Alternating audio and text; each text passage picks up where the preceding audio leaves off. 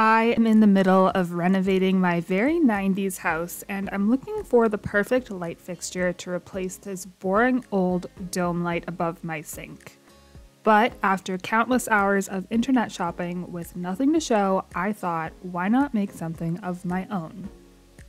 There are a ton of DIY ideas out there, so today I'll be counting down my top 10 while I customize this basic lantern pendant to make a statement piece for my kitchen. Let's get started.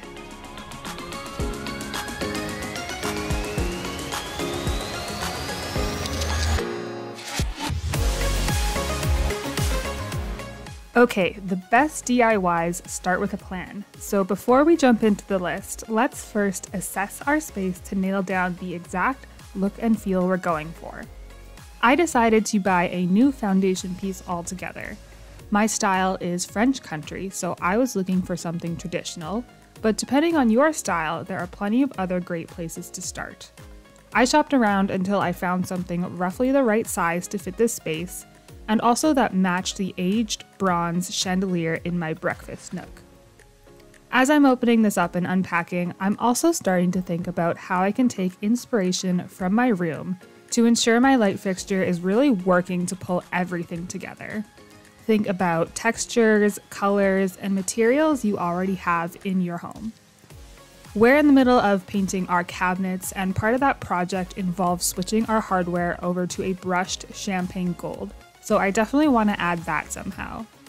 We've also been trying to incorporate wood accents throughout our house, including this massive 10-foot wood table in our loft, as well as these wood shelves in our living room, so I'd like to see a nod to those here too.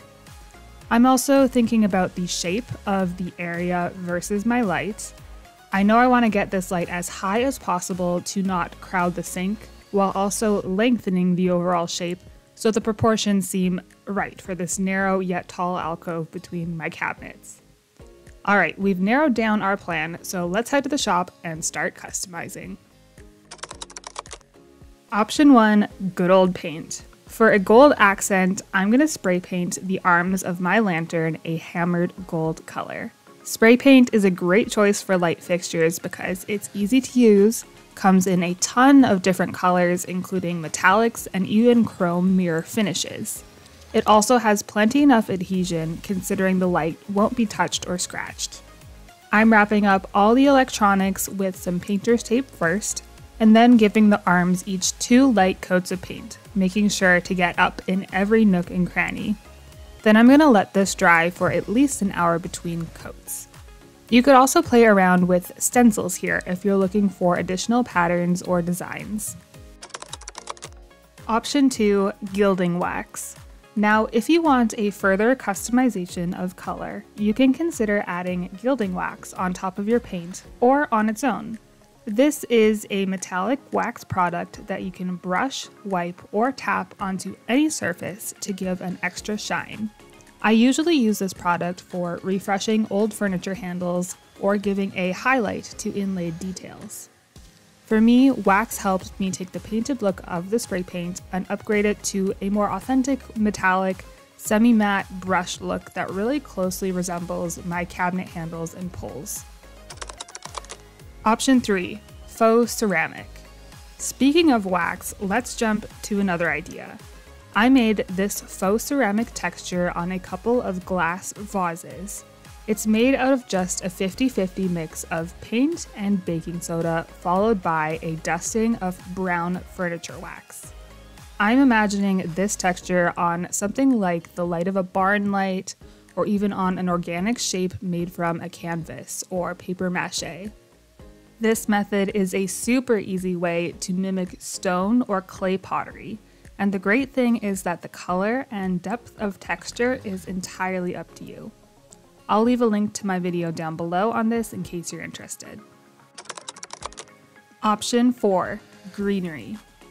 On the topic of vases, you can also consider adding faux greenery to your light.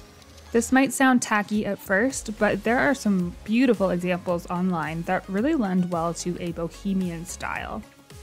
You could also consider adding real greenery in and around the different holidays, simply by winding it around your existing light, or using twist ties to adhere more permanently. Just be sure to use LEDs and keep the greenery out of direct contact with your light bulbs to avoid any fire risk. Option 5, wood. Let's jump back to my light. So while my paint is drying, I'm going to build a wood trim to go around the bottom of my lantern. This is going to give me the extra length I need to get a good proportion in my space, as well as give it a more rustic look and varied texture. I picked up some select pine from the lumber store, and I'm going to be using my miter box and a good old handsaw to cut these at a 45-degree angle.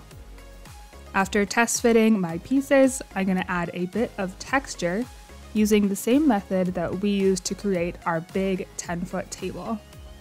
Essentially, we use a wire wheel brush to grind out the soft pulp of the wood, as well as add some notches with an axe. This gives it a really nice hand-hewn finish, and I'll link the video down below for this as well. Once I'm happy with the texture, I'm going to stain the wood with my favorite color, Early American. And once that's dry, I can glue it directly onto the frame with some E6000 glue. Option 6, more glued stuff. There are probably 100 other things that you could glue onto your lights, including rhinestones, beads, crystals, shells, glass tiles, mirror tiles, metal embellishments, or even decorative wood appliques. The world is truly your oyster here, and this is probably one of the easier DIYs on this list, so head over to your local Michaels or Joann to see what you can find. Option number 7, hanging decorations. There are also plenty of materials to hang from your light, including wood beads, glass or plastic crystals, chains, tassels, feathers, or other ornaments. Adding a wooden circle or some other kind of frame can help give you the structure to work with and to adhere to.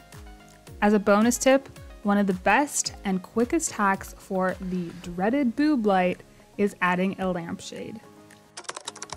Option number 8, wrapped materials.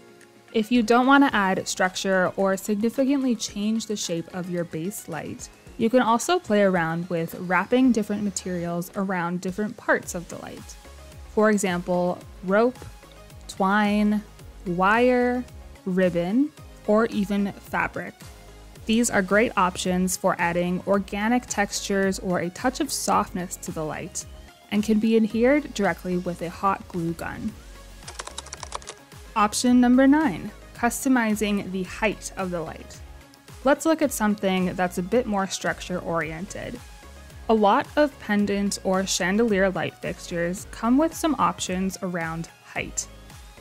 In my case, I really liked my light, but I needed to convert it to a semi-flush mount to maximize the headroom under this sink. Ours didn't have a conversion kit, but we could do this by cutting our wires shorter and reusing some of the internal mounting hardware of our previous light. You can also go the other way around and convert a flush mount light into a pendant by extending your wires and using a chain to anchor the light down lower. Doing this type of conversion does require some electrical experience, so proceed with caution. I'll leave some links down below for how to learn more. And before we get to number 10, let's take a minute to appreciate my new light fully installed. This really brings my kitchen together by creating a focal point above our sink. It's the right size, shape, and placement, matches our cabinet hardware and the other light fixtures in our house, and even has a rustic wood nod to our furniture. And we've made it to option number 10, assemble your light at the store. Did you know that there are also DIY customization options available at Home Depot or Lowe's? You start by picking the basic light shape, so for example this height adjustable metal rod, and then you can add a variety of light enclosures or covers to get the look you want. So example, metal cages and glass domes. This lends to a bunch of different customizations, and you can also try playing around with different light bulb temperatures, different styles of bulbs including LED Edison bulbs, different shapes and sizes too. And that brings us to the end of our list. If you've tried any of these, let me know which is your favorite down below. Thanks for sticking around, and I'll catch you next time.